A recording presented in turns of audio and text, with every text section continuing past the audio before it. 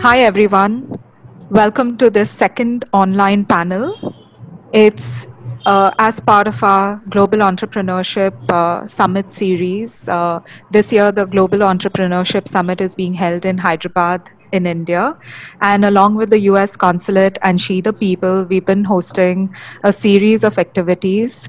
This is the second online panel, and we have a stellar lineup of incredible women who have been addressing sexual violence through technology. So I'm going to hand over the mic to Holly. She's the founder of Stop Street Harassment. Hi, everyone, and thank you, Elsa. Of course, then my throat gets all clogged up the second I'm talking. As Elsa said, I'm the founder of Stop Street Harassment, and I'm an author of 3 books and more than 80 articles on gender-based violence issues, particularly in public spaces. And I've also done consulting work for UN Women's Safe Cities and Safe Public Spaces Global Initiative. And the first project I did with UN Women in 2013-2014 is really relevant to our panel. Across that year, I was part of a research project that examined whether or not women had access to mobile phones, and if so, if they used those phones to prevent, document, or respond to sexual harassment and other forms of sexual violence. So before we hear from the panelists, I just wanted to touch on the main findings to show the context within which these apps are, have been produced. So first, even having access to a mobile phone is gendered. In our research and from a literature review of studies on the topic, all over the world, men were either slightly or much more likely excuse me, than women to have access to mobile phones, particularly to have sole ownership of them. So this was particularly true in low-income households and for older women. So in those households, women may actually only have access to a shared phone and only occasionally. Further, even when a woman did have her own phone, it was often purchased for her by a man, and or a man in her family, or a husband, someone was paying for her ongoing phone bill costs. And this is true across all regions in the world. So thus, taking these 2 points into account, we know that women who want to use their mobile to document or report sexual harassment may face challenges from the start, and that they may not always have access to the mobile when they need it. And when they do, the man who purchased it may monitor their use, making the woman feel less comfortable using it for this purpose. The research also showed other barriers to women using mobile phones in relation to sexual harassment and abuse. And these barriers include, 1, a lack of awareness about what constitutes sexual harassment, especially in the public spaces context. People were much more aware and familiar of domestic violence and rape, for instance, but not of sort of the day-to-day sexual harassment that so many women experience. 2, the idea of using a mobile in this way was just new, period. And then 3, people were wary of taking out their mobile at the time of their harassment incident for fear of retaliation or abuse. And lastly, most people did not see the police as allies or places of support, so they didn't see the point of using a mobile to make a report. So at the time of my research, there were already many apps that existed to address gender-based violence, but most of them focus on domestic violence or intimate partner relationships. And due to the barriers just mentioned, very few people were utilizing these apps. So even though my research was conducted a few years ago, this is largely the same context in which our panelists are working. Most people are not clear on exactly what sexual harassment is or how to use their mobile phones to address it. And there are demographics of women who do not have easy or secure access to a mobile phone. And yet the apps developed by our panelists are having an impact and are helping many people. So I think that it's even more exciting and important knowing the work that they're doing given this context, and knowing just how crucial it is to try to reach women in particular who need these resources. So that said, let's hear from them on what they're doing. So I'll introduce each panelist before she speaks, and then ask each panelist to share a few brief points about their app, what it is, how it came about. And then after they each present about 4 or 5 minutes, I'll ask a few questions before opening it up for you to ask your questions. But actually, in fact, if you have a question that comes to you as you're hearing from the panelists, please feel free to put it into the chat, and then I'll see that when the Q&A time comes. So first up, we're going to have Kirthi Jayakumar, and she is an artist, activist, actor, and writer based in India. And she founded and runs the Red Elephant Foundation. So over to you. Thank you, Holly. So as part of the Red Elephant Foundation, one of the things that we do is to work on gender equality through civilian peace building and through education of young people. But with time, when we worked in Chennai, a space that hasn't yet been tapped so far, we came to understand that a lot of people were in need of resources. So it was in the back of our mind to create an access space where survivors could actually go, free without any invasions in their privacy and access information, but it wasn't something we got down to until last year. So a friend of mine had survived an abusive marriage after having moved out of India, first time in her life, spending 15 months in captivity, virtual captivity. Her husband of that time used to virtually imprison her inside the household, prevent her from moving out. He used to physically abuse her, leave her with a lot of all kinds of physical and sexual abuse impacts. Finally, she mustered the courage and left the house and tried to reach out to many of us, by which time it was already night in India. Most of us were asleep, and when I say us, it was her friends. She couldn't reach out to her family, she couldn't reach out to her parents, because both of them were heart patients, and giving them a call at night and waking them up with this would mean putting them in a bit of danger. So not being able to reach out to my friend, to respond to her and give her the information she needed, especially when she trusted me, made me feel horrible. And that made me realize that a piece of technology that can actually curate information for survivors on where to go, what to do next, what kind of help can you find, especially if you're outside your home country or even your home city, it can be incredibly valuable. Having worked with Elsa and with Safecity as a partner in different social media platforms, I also came to realize that they were doing some enormous work by visualizing the data perfectly. And for a survivor to be able to access data, it had to be visually easy to capture and really access on a spur of a moment. So I borrowed the idea of using a crowd map, but this time, instead of mapping the actual incidents of violence, I started mapping resources. So that meant that a survivor who was reporting an incident could also use another map to find resources in that area itself. So we're not just receiving information of reports on all the instances of violence, but we're also helping them find responses to it. So with time, I came to realize that only few women are going to be able to actually use a browser and a web app, and it was necessary to be able to reach more women. And many of the demographics that came back to us reporting after using the web app told us that it was a mobile presence that might work well. So to cut a very long story short, I taught myself to code, and I coded Sahas. The app is called Sahas, which means courage in Hindi, because it's our belief that if a survivor seeks to do anything to seek redress, whether it's to report or to get help or to just heal from a state of abuse or whatever situation she has been put in as a result of abuse, is an act of courage. It is an act of resistance.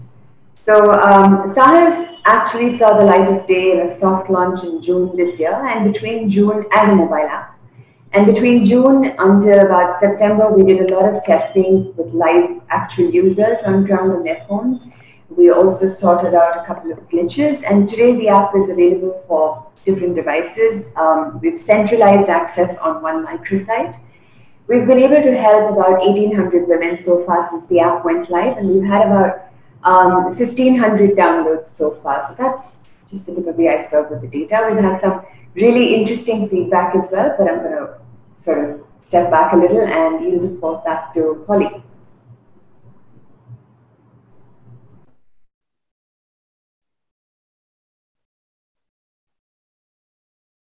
Thank you.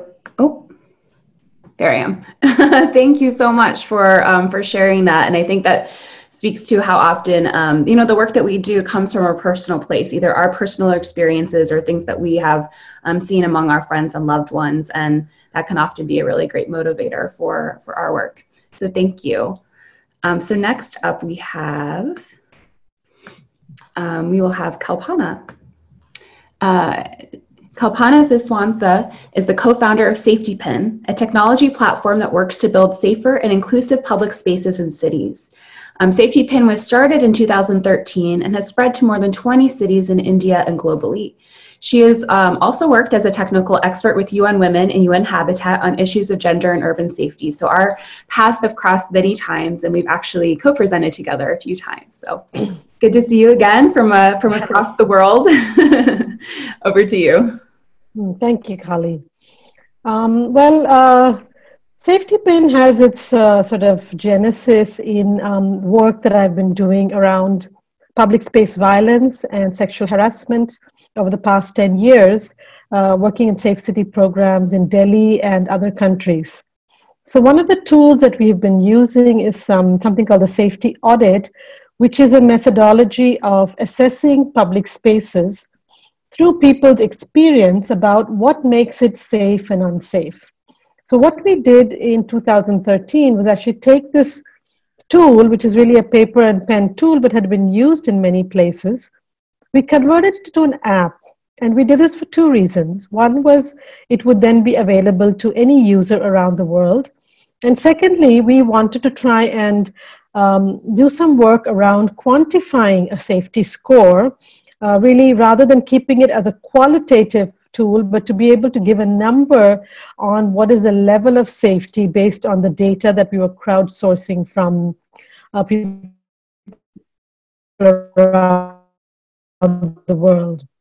We launched it. It has always been really to be a kind of an information space for women as well as urban stakeholders such as local governments and the police, as a space where you can come to find information and take safer decisions, as well as try and improve public spaces.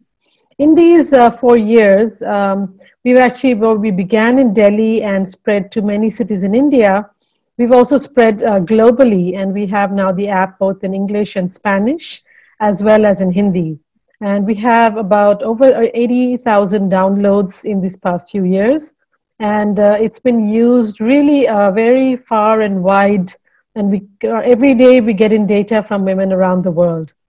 In addition to working with individual women who can use this as a tool, recognizing the point that Holly made right up front, that not all women have access to this technology, and also they may not be able to use it at the moment when they are unsafe.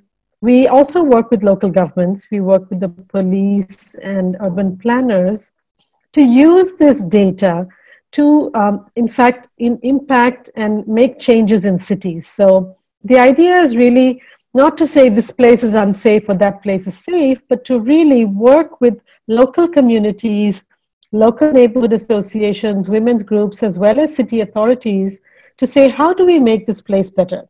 So, the idea is really to reaching out to a larger number of women, reaching out to a larger number of stakeholders, so that women's safety gets on the agenda of people who are able to actually address how cities are designed, how cities are used, how cities are planned, and where resources go into in city planning. In a time when we know that more than 50% of the globe has become global, has become urban, and we have the new urban agenda, it is important to get women's voices into that debate, into what they want, what kind of city they want. So really Safetipin sees itself as a space that women can talk about what they find about public spaces that makes them feel safe, and because women do use public spaces, but what is it about certain kinds of spaces where they don't feel safe? And they can also report incidents, they can report experiences that they've had, and then they can report problems that they have in public spaces. Thanks, Kami. Thank you. I think that's what's so important about a lot of the apps today compared to even when I was doing research a few years ago, is that there's multi-levels to the process where, you can get some immediate feelings of help and just feel like you're doing something by reporting, but then what you're reporting is actually being used in a broader way. And your report can actually help a lot of different people because it's collective and is taken to stakeholders and to decision makers. So that's a really important aspect of many of the apps. All right, so next we will hear from Ciera. So Ciera is a Ciera Blehm, and she's a social entrepreneur and founder of Ciera, a digital advocate in the fight against sexual assault.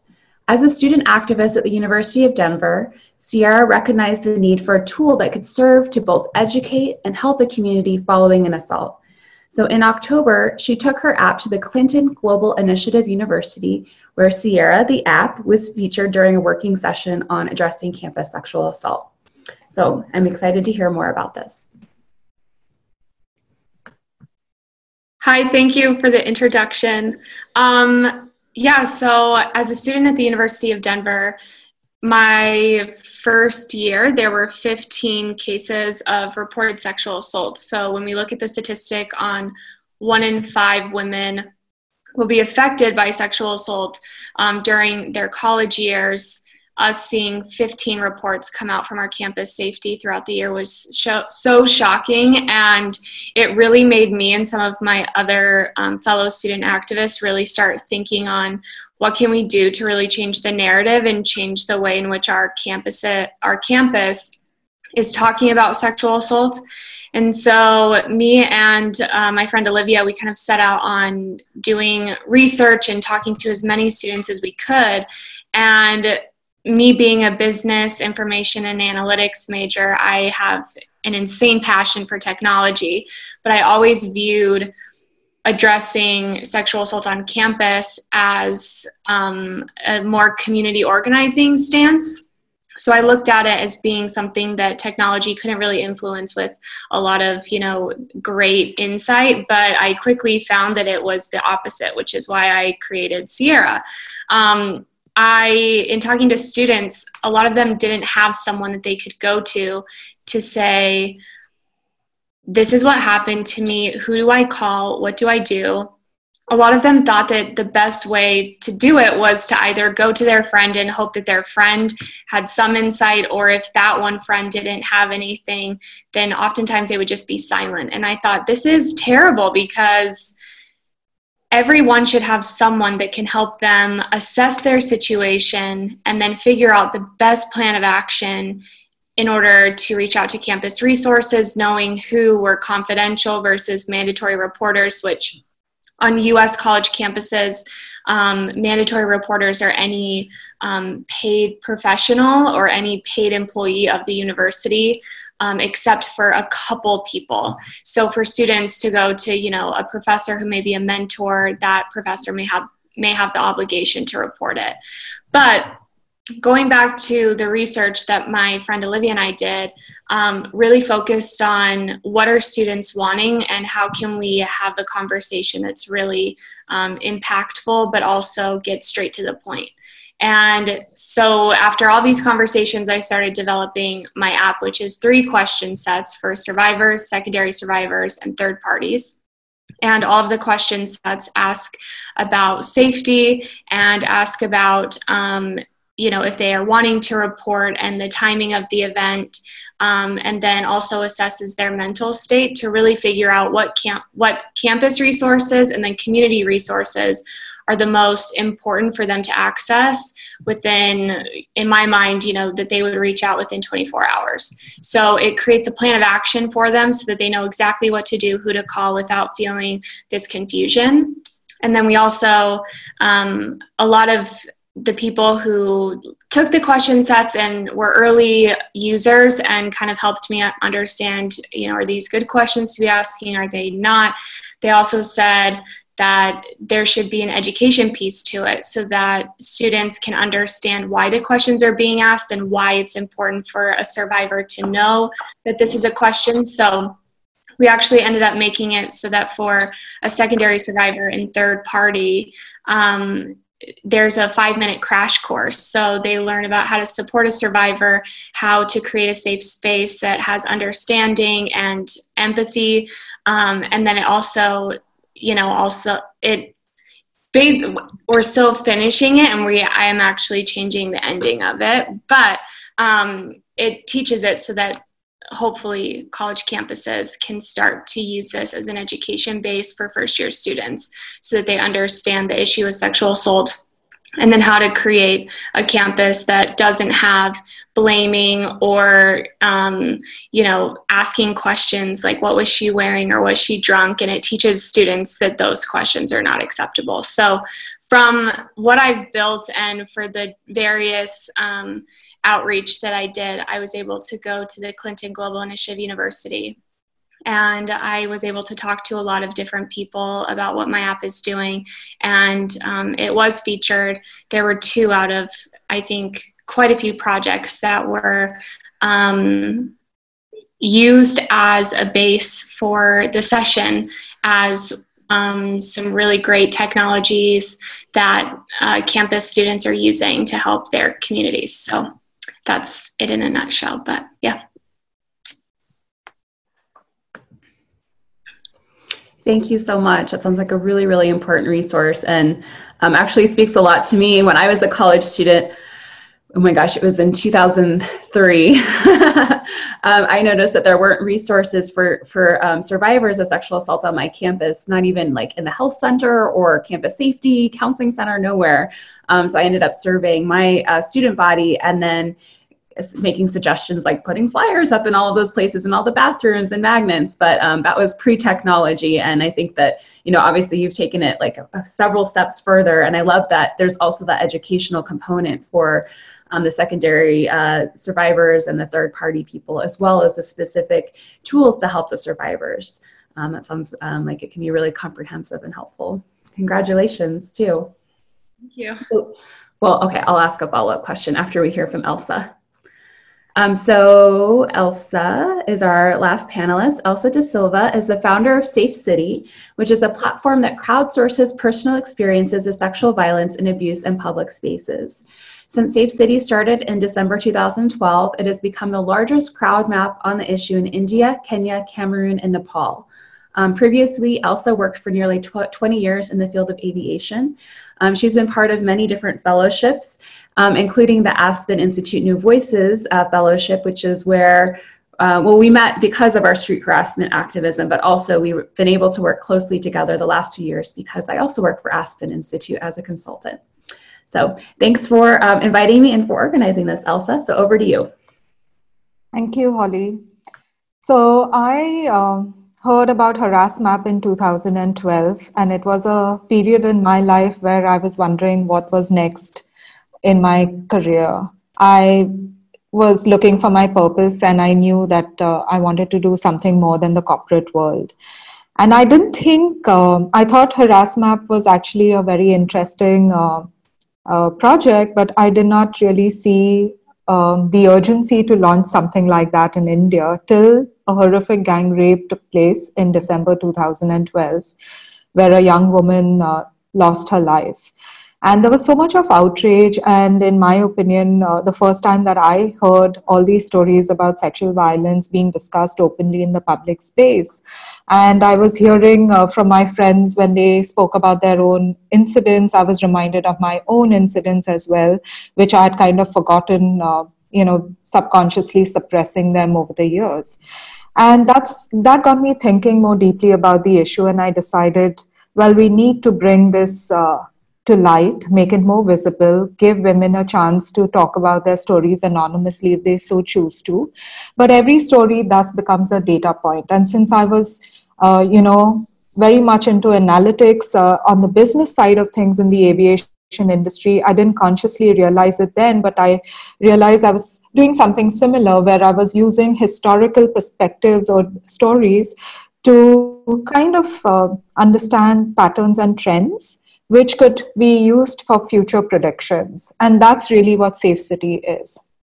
It encourages people to anonymously share their stories of sexual violence in public spaces. These are then converted into patterns and trends, visualized on a map as hotspots. And then you can use this information, because it's available in the public domain, at an individual level to improve your situational awareness and make better choices for your safety. Or you can mobilize your community to do something about it because you have access to this data, which otherwise in countries like mine, you don't. And hold institutional service providers like the police and municipal authorities accountable in doing a better job. with the authorities themselves, they have access to a new data set, which otherwise they would not have, knowing full well that women and girls don't necessarily go to them. So why don't they go to them? It's because of this whole fear of bringing shame to themselves and their families, fear of dealing with the police who are perceived to be insensitive, as well as the lengthy judicial process for justice.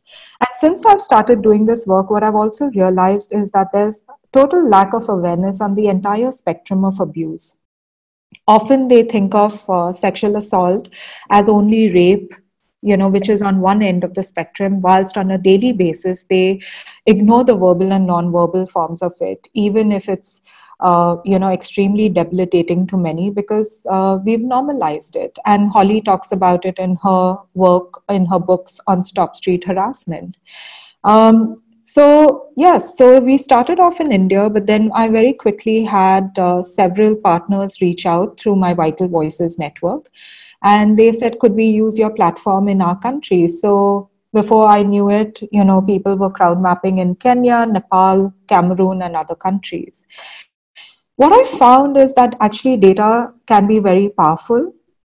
It highlights and makes visible the problem, as well as gives people access.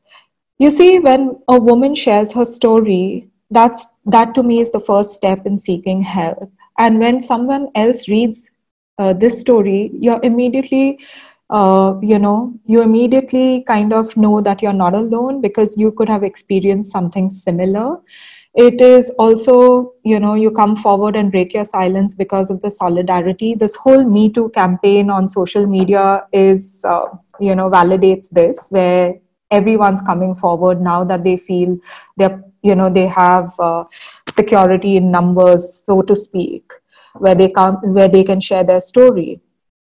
But then you can, by highlighting these stories, you actually raise the magnitude of the issue. And what every one of us is trying to do is address one part of the problem. But I think these apps are so complementary because, each location has certain characteristics that make it the comfort zone of the perpetrator. By understanding it, you can actually either help improve the safety or make better choices for yourself.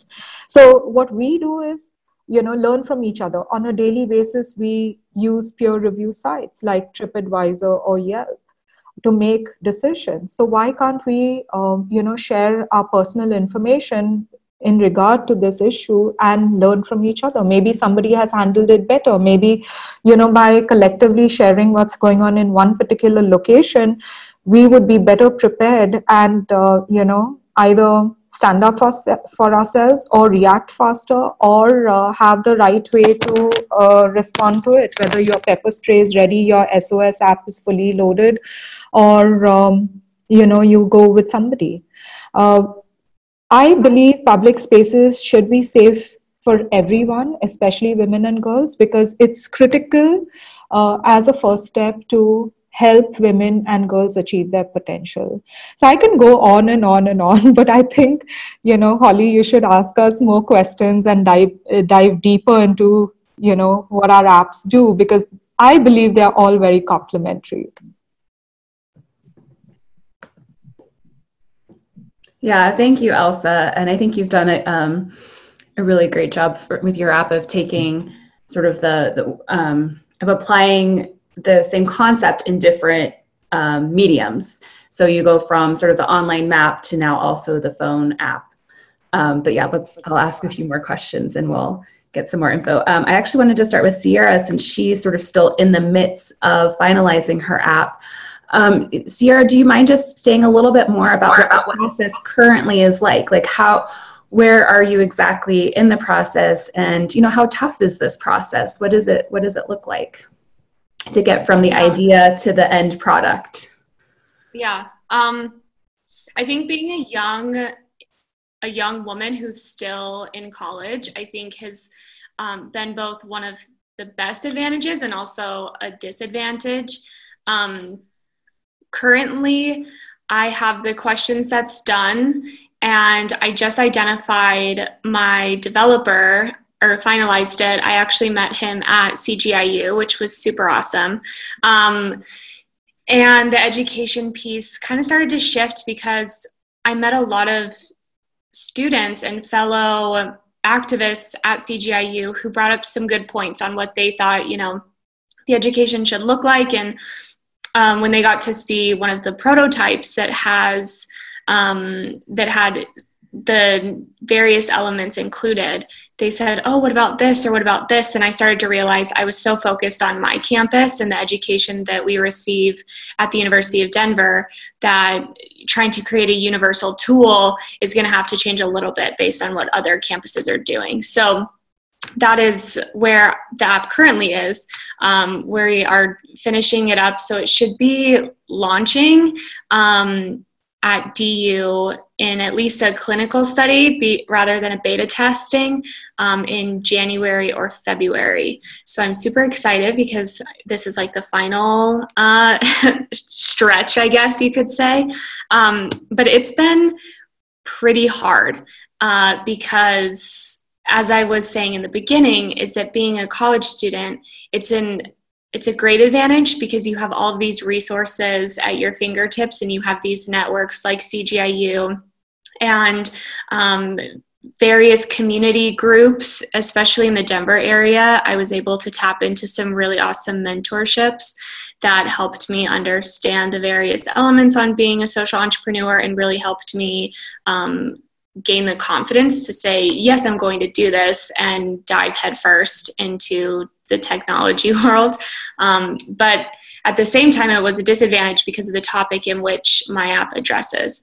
And in terms of seeking out funding and in terms of seeking out developers, those two things are, kind of what you need in order to have a business. You need funding in order to pay your developer, and or you need a developer in order to get funding because you have to have a product to show people. And a lot of the investors that I talked to said, this is such a fantastic idea. This is so needed, especially at DU, but every campus, everywhere needs this. And because it's so important, it's addressing a topic that is flooding the news since, for most of the year, the news cycles have been addressing this topic to some degree. They said people should be donating their time. Don't worry about it. And I started to say, well, no, I need funding because the developers that I really wanted to work with, all had a pretty big fee, or, the funding that I did get, they put stipulations on, we can cover your legal fees once you start seeking out, wanting to build your company. So we'll pay for all of that stuff. So it was stipulated in what the person knew about versus saying, here's this open-ended funding. So that made it really hard because it created a little bit of a roadblock for me in terms of creating the app and actually being able to grow it and scale it and start being the entrepreneur that I really wanted to be. So it really took CGIU to open the doors and allow me to see how other universities wanted to adopt it, as well as, developers who were passionate about helping me. But ultimately, I did get someone who said, I really want to help you with this versus saying, here's my price tag. So that was a little bit of that was the hardest part. So, all in all, I would say that that's probably one of the biggest lessons I've learned as a young entrepreneur, is that you can get a lot of really great experience in doing this, but at the same time, you kind of have to prove your ability to do it before some people will actually let you do it. It sounds like a lot of challenges that you've faced, but it sounds like like you said, you're getting into that home stretch, and that's really exciting. And I think the challenge about funding sexual violence work is something we can all relate to. It's really, really hard, even when it is in the news. I think the attitude is like what you found. Oh, people will just donate their time, or a lot of people don't see the value in the work that people addressing this issue do. They think it's a volunteer type of activity instead of like bills need to be paid, people need to be paid to do good work. But I'm so glad that it's so far working out, and I look forward to seeing that app go live. Thank you. Yeah. So Kirthi, can you talk about an example of the kind of impact your app has had? Sure. First of all, I'd just like to sort of respond to something Ciera said. I completely agree, because being in this space and not receiving funding and then being greeted by developers who show you that price tag first would be incredibly challenging. I've been there, I've seen it, hats off for braving it, and I'm so grateful to know that your app is on its way to come through. In terms of the kind of impact we've seen, so somewhere in the process of actually gathering data, of verifying organizations that are providing services, because we don't list any organization that offers services unless we verify that they do. We're very conscious to make sure to check in every couple of months. Somewhere down the process, we had a bit of a crisis of faith, wondering if we were really doing enough, if this really made sense. And we had an email in the inbox at that time, which told us the story of a young woman who was in Sri Lanka, whose sister had gotten married and settled in Germany. Now, this young woman in Sri Lanka was due to leave to New Zealand to study, and she was on her way when she started noticing that her sister was behaving a little differently. She wouldn't come on video conferencing, she wouldn't talk to her family anymore. Any phone calls were monosyllabic, and she often seemed very withdrawn and low. So on one of the calls, this young woman asked her sister if she could just respond with a yes or no, and asked her a couple of questions that seemed to her to give away the fact that her sister was probably in an abusive marriage. So using the map, which was at that point still a web-based app, she managed to trace an organization in Germany. I'm not going to go into which city it was for the sake of privacy. But she managed to trace this organization and spoke with a social worker in the organization and told her that this was something she suspected was happening to her sister. Her sister was not a citizen, although her sister's husband was a citizen. So she asked them if they could investigate. So the social worker took the case on, decided to just pay the household a visit based on the tip-off she received. And it turned out that the girl was being tortured, was being abused, and at one point was even tied to the railings of the flight of stairs inside her house. She was not allowed to make phone calls. If she did get on a phone call with people in her family, it was entirely done with her husband hovering around. So there was no one that she could turn to. Eventually, she was rescued. She's out of danger. She's relocated to a different country, and she's in a safe space. But that one act for a woman on her way from Sri Lanka to New Zealand to be able to use the app to find a resource in Germany, to contact that resource, and for that resource to respond and rescue a woman in need was the biggest validation we needed. And that crisis of faith just about vanished. Since then, we've had some amazing stories of rescue, some amazing stories of bystander intervention using the tools that help bystanders understand what they're supposed to do. So it's been a great learning experience as well alongside.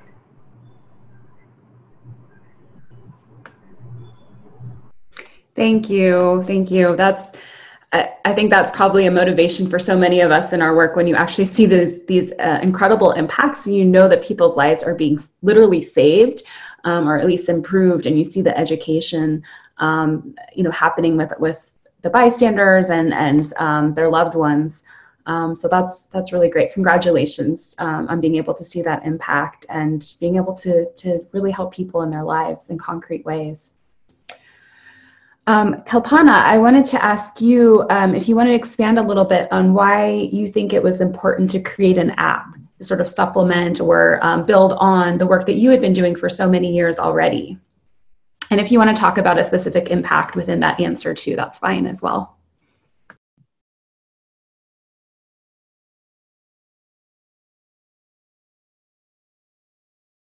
You're still on mute.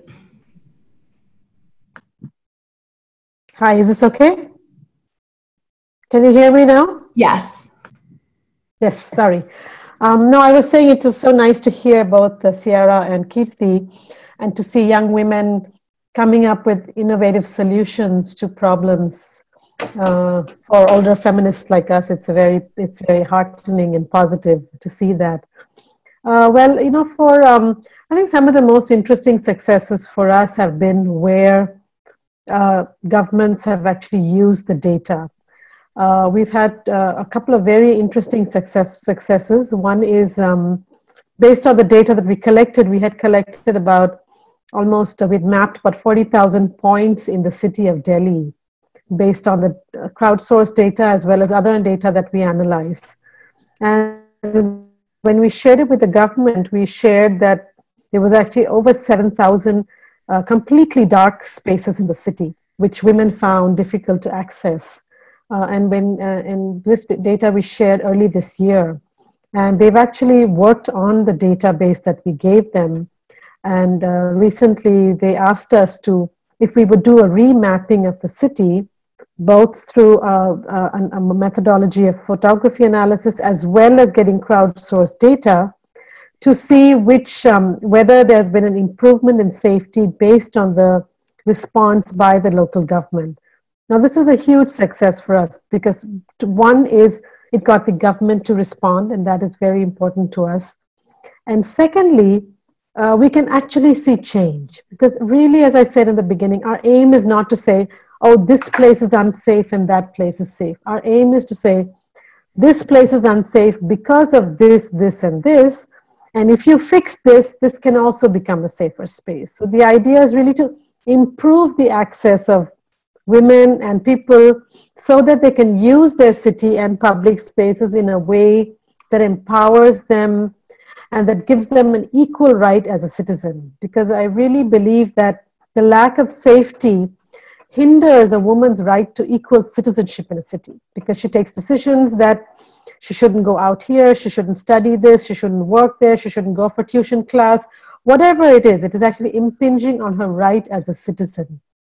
The second interesting impact that we've had was actually very far away in a city in Bogota, where the local government again used our methodology of collecting data, but they wanted to actually map the entire bicycle route of the city in order to find ways of making biking safer for women because it's using bicycles in cities gives you mobility, gives you access, gives you independence.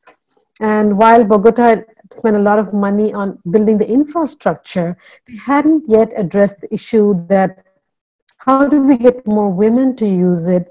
Because it is the lack of safety which prevents women from biking at night, especially after dark. So that data was used to determine where lights should be put, where CCTV cameras should be put, where the parking of bicycles should be kept, where bicycle sharing points should be kept. So really, in a way, I think for us, these two examples represent ways that we've expanded the usage of public space for women directly through the data that has been captured in the app. And I think that is the kind of change that we are looking for, that, that spaces become more accessible, more inclusive, and accessed by women equally so that they don't feel that they cannot do something because of this feeling that, oh, I will not be safe.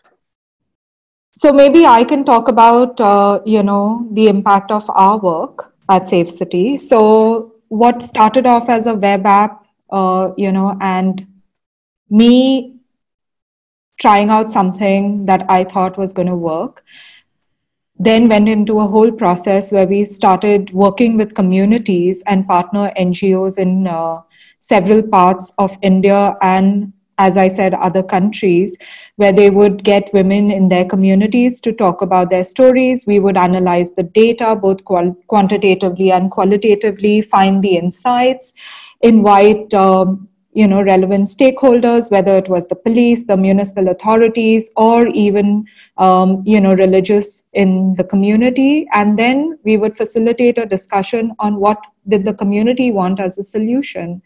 And I think it's been an amazing experience where, we've had a range of solutions. So right from having the police change their beat patrol timings with just 20 data points in a 6-month period in Bombay to, the police in Delhi changing their beat patrols after they were invited to a community meeting of 200 people. They first denied that there were any incidents of sexual violence in that neighborhood, but when they were presented with 200 reports from our site, they immediately had to retract their statement and increase their vigilance. We've had municipal authorities fix street lighting both in Mumbai and Delhi, and in Delhi in particular, where public toilets seem to be a hotspot in low-income communities. They have made those safe. They've been maintaining them, cleaning them up, fixing the infrastructure, like lighting doors and windows. We've also had very interesting solutions come out from the community. So one of them I quote very often is on a main road in Delhi, where the hotspot was near a tea stall, which is generally a male-dominated space. Men would loiter there, intimidate women and girls who were passing by with their commenting. And we organized an art workshop with the Fearless Collective, and the girls and women painted staring eyes and subtle messaging on the walls, which translate loosely into English to look with your heart, not with your eyes. We won't be intimidated by your gaze.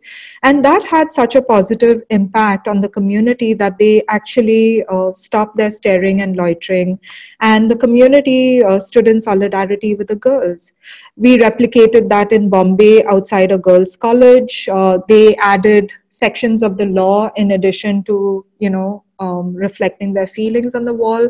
We had several men stop and thank us for creating awareness on the sections of the law because they did not know it was a crime. And that again was replicated in Delhi outside a public toilet. It had an immediate effect where the young men who were indulging in sexual harassment actually joined the campaign and started advocating for their peers. We also have another example from Kibera where in one of the hotspots was near a mosque, and my partner organization invited the imam and showed him the data, and he started including the messaging in his sermons, and that was enough to get the message across to the young men. So I think these stories are very powerful. They kind of communicate in ways that individual voices cannot, about what's going on in that localized community. And it's up to the community then to take steps for change. But we also work directly with the police in Bombay, Delhi, and Goa. And it came about because the police at one of the conferences that I attended said that they were scanning our website for trends, knowing full well that women and girls don't go to them. Since then, the Delhi police, they invited us to partner with them in Northwest Delhi on the Parivartan program, where they do the self-defense and we do the gender sensitivity. We also have a special partnership with the Goa police, and they have responded to people because people can write directly to them through our website.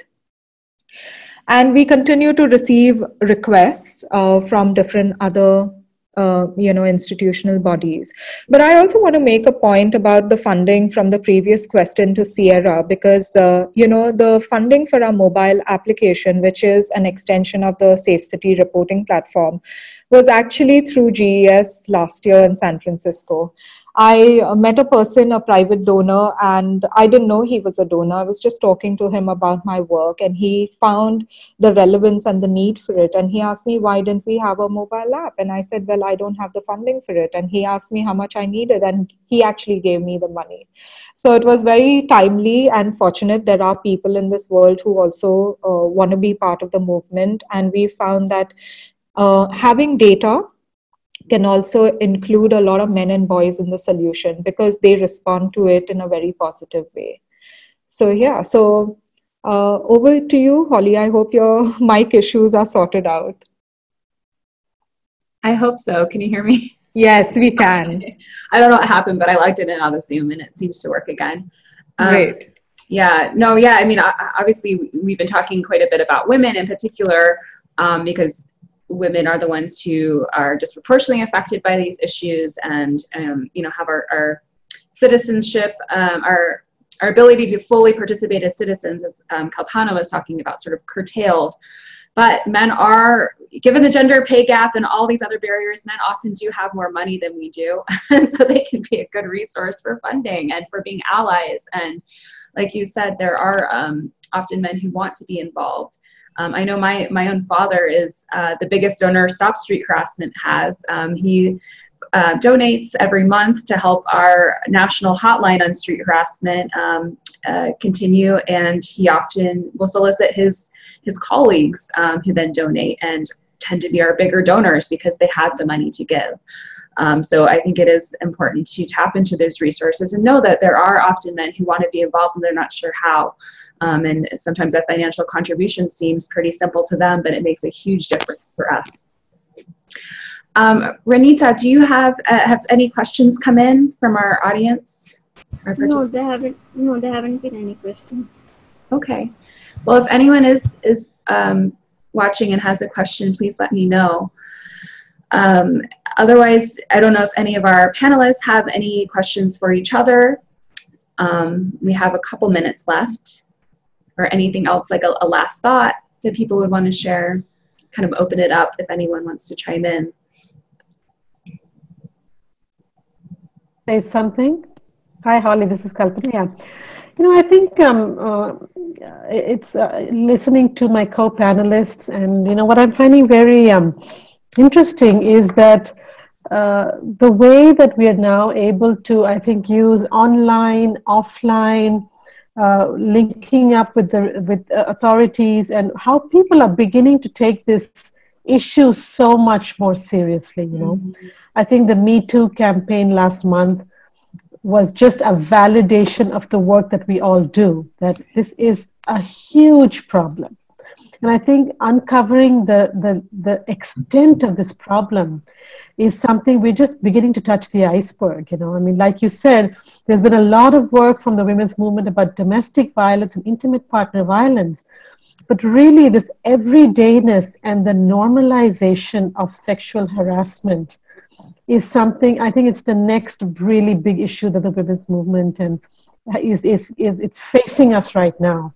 And I see that with all these kind of inputs from different people, I think we're ready to face it. You know, there's the more traditional methods of dealing with it, but there are also more innovative and interesting methods of dealing with it, reaching the unreached. You know, I think technology sometimes, while you said in the beginning that some women don't have access, I think the other side of it is that sometimes women, it is only because of technology they're able to get the information and reach it, like Kirti's example, you know, and I think there are both sides to it. And I do think that from the time you did your research in 2014, I think the access of women to technology is constantly growing because the technology is growing. Smartphones are becoming cheaper. And I think that is something we're seeing everywhere. You know, I mean, Elsa will agree to that. Even when you go to a low-income neighborhood in India nowadays, you will see the young people walking around with smartphones. So I do believe that there's a great potential in the work that we're all doing. And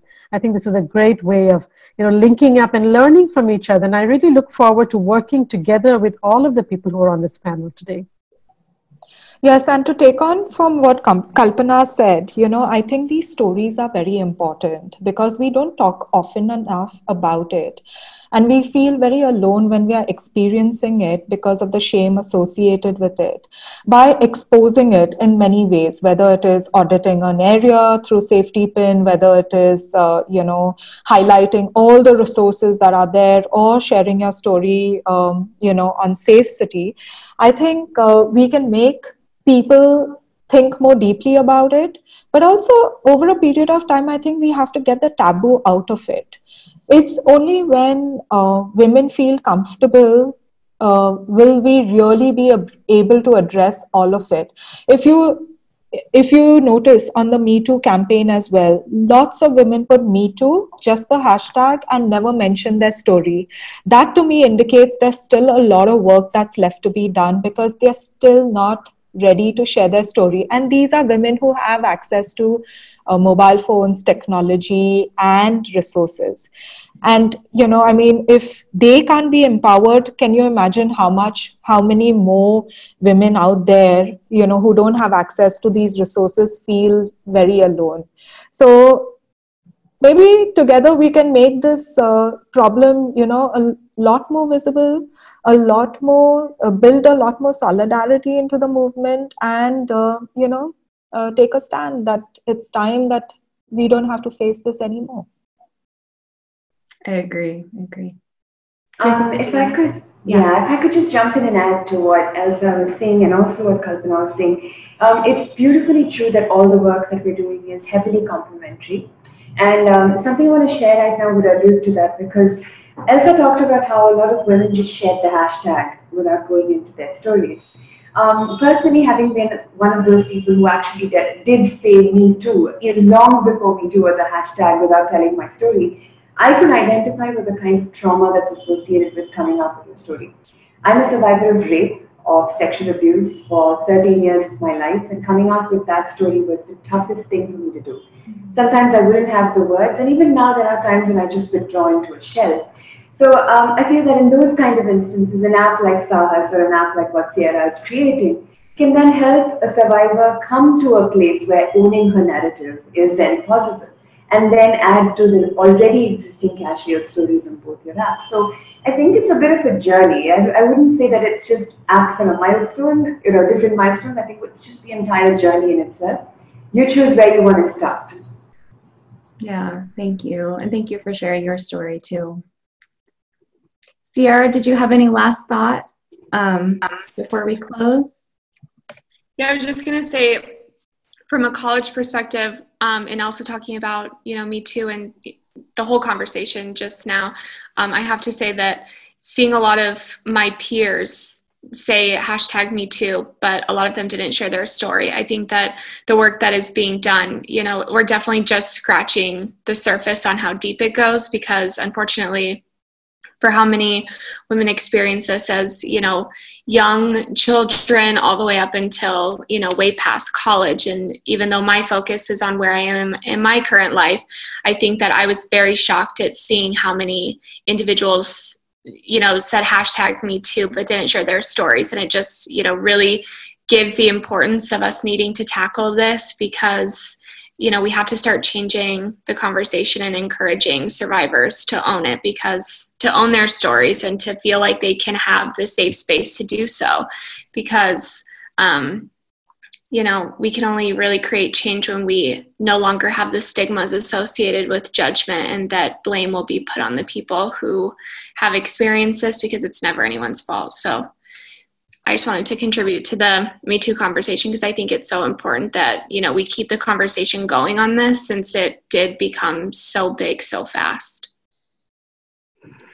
Yeah, thank you. And I think the great thing about Me Too is that it is continuing in a lot of ways. And I feel like for the first time we are seeing, at least so far in the US context, we're seeing a lot of men being held accountable and losing their jobs and losing their positions. And I think that's the shift that we need to see, is the accountability, because I think that, if a survivor of sexual harassment and abuse doesn't feel comfortable speaking out, part of it may be because they don't know what's going to be the outcome. I'm sharing this, and then so what? This person stays in power. This person still is in the community, and so forth. So I think that once we see the shift, I feel like a lot more people are going to feel comfortable speaking out and knowing that their story is going to make a difference. And that it's great to have many mediums for them to share their stories through, including through the apps that you all have developed and are developing. So with that, thank you so much to all of you for your time and for the really important work you're doing. Despite barriers of, funding and probably time, and you're juggling so many projects, but do know that your work is appreciated, and clearly it's being used or will be used. And I really appreciate the work that you all are doing. So I guess we'll close there. Thank you. Thank you.